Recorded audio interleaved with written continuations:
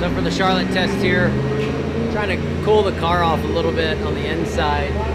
We've got our Macaduck in the front windshield here, just trying to get some fresh air in. We've got plexiglass here, so it kind of helps the heat that's coming out of the hood not come back into the cockpit right here, because this air is really hot. We did move the exhaust from back here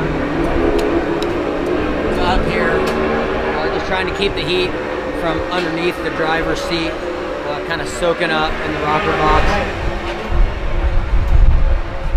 Also got the slits in the back glass here, trying to let air get out of the race car and out of the cabin. So far so good.